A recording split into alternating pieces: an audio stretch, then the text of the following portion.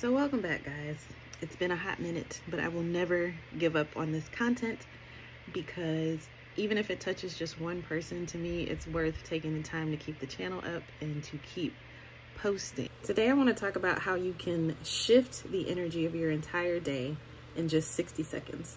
So I did a quicker version of this over on my TikTok, but I like to create these longer version videos to give you more details and give you examples of how I've used these techniques in my own life. I've divided the 60 seconds into 4 sections or quadrants. So 15 seconds for each activity, and by the end of the 60 seconds, you should be feeling at least a little bit better about your day.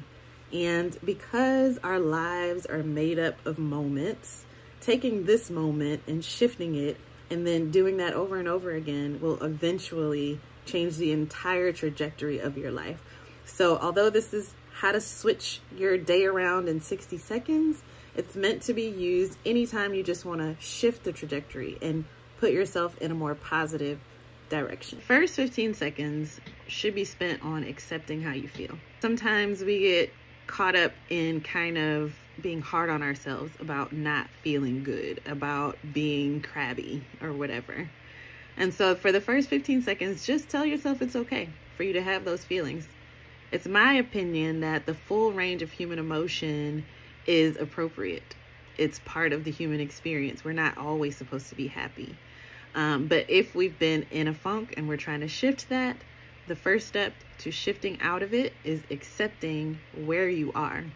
So for the first 10 seconds or so, just remind yourself that it's okay and that whatever response you're having to the stimulus that you're taking in, whether that's social media, whether that's something that's happened to you in your life, or whether it's just been a bad day, it's normal for you to respond with certain emotions when you focus on certain things. Give yourself permission to have that experience, but then take those feelings and just imagine putting them in a box in your mind's eye.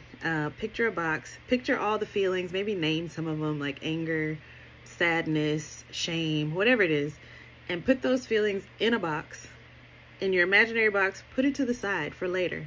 Say it's okay for these feelings to exist. They are valid, but let me put them in a box for later. And then for the last 5 seconds of that first 15-minute segment, I need you to breathe in all possibilities. So one thing I truly believe is that in any given moment, there are a million different possibilities that we can focus on. There are a million different ways that we can look at things.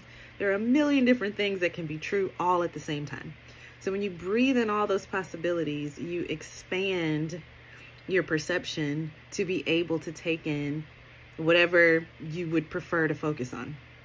So breathe in all the possibilities, remind yourself that they exist, and then deep breath out, breathe out what you want to get rid of, those negative feelings, right?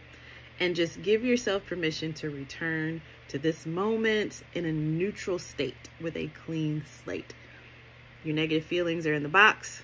You are here, open to all possibilities. So that's the first segment, first 15 seconds. So for the next 15 seconds, you're going to give yourself a boost into focusing on something more positive. So you're going to pick whatever you can quickly think of in those 15 seconds that you're grateful for. Now, I did an exercise where I went through the book, The Magic by Rhonda Byrne. And that is 28 days of focused gratitude with detailed instructions where you are journaling your experience. But I can tell you that that transformed me. It brought me out of my first dark night of the soul. And it pulled me up out of like a deep depression. So gratitude, although it seems cliche to say, just think about something you're grateful for, is truly transformative because it impacts our awareness. It causes us to shift our focus from what we don't want to what we are happy already exists. So it's not even the same as affirmations or manifestations because we already have the thing that we're grateful for. So in this second 15-second segment, that was a tongue twister, just think of one thing you're grateful for. It could be as simple as, oh, the air conditioning is hitting today. Like, I'm not hot at all. Or, you know, the sun is shining. Or I can breathe deeply. I had a cold 2 weeks ago and now I can breathe deeply. Like, whatever comes to mind quickly, just bring it to your mind And then take 10 seconds to do that. And at the last 5 seconds, force yourself to smile. So that muscle memory that kicks in when we smile actually has a biochemical effect on our body. Because when we smile, it ties us back to memories when that smile was authentic. I actually downloaded an app on my phone that was helping me with my habits for a while. And one of the things that I scheduled every day at 9 a.m., I think, and 3 p.m. was a forced smile. And anytime my phone would go off, this was the easiest habit to keep because I just looked at my phone and it said forced smile. I would force myself to smile. And it was so impactful, a lot more impactful than I thought it would be. So for this segment, force yourself to smile, force that muscle memory as you think about the thing that you've identified that you're grateful for. So now we get to the fun part. We've neutralized our negative emotions. We've put them in a box, scooted them to the side, opened our mind to possibilities. We have slightly shifted our mood by focusing on something that we are already grateful for. So we're already in the mindset and the energy of gratitude. Third, for the third 15-second segment, I want you to just quickly think of something that you want to experience. Whether it be better friendships, something as general as that, or something specific like my current manifestation focus, which is a new luxury vehicle. So I manifested one luxury vehicle, and now I would like to manifest a new one. So think of something you want to experience and just let it sit. And then think of one action that you can take to move you closer to having that experience. So for my example, I want a new luxury vehicle. Something I can think of that I can do like within the next 24 hours, or immediately, is pull up the prices for the cars that I want so that I can have an idea, or pull up the locations for the dealerships that sell that brand of car. Something quick that will move me, be that first step in the direction of having that experience.